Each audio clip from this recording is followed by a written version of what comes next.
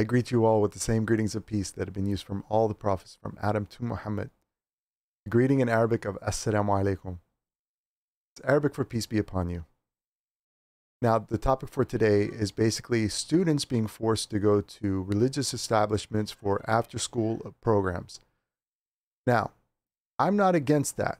However, students should not be forced to do that. My daughter specifically was being forced to go to a religious establishment for an after-school program, which wasn't necessary. She shouldn't have been forced to. And when I contacted the teacher, told mandatory, and when I contacted the principal, after a little bit of time, he ended up saying there's no repercussions for your daughter not going. Then I asked him about future reference. He told me, contact the school board. I did. And I have a meeting set up where I would actually go and speak in front of the school board where other people do as well. I have a 3-minute window. So I'm going to do that. And basically for future, not have any students be forced to go to any religious establishment if they don't want to or the parents don't want to. Next thing I wanted to talk about briefly was basically religious holidays in school. Now, I have no problem, and I'm sure a lot of parents don't have any problem with Christmas, Hanukah, Easter, all being celebrated in class. Decorations, teachings of, etc., etc.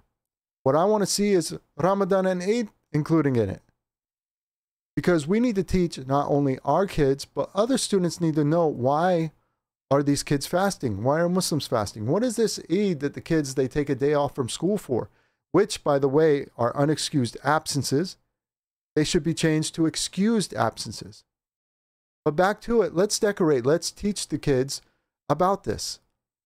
Now, for any parents who want to object to this, because I'm sure there's going to be a lot of parents who do, then that's racism and discrimination.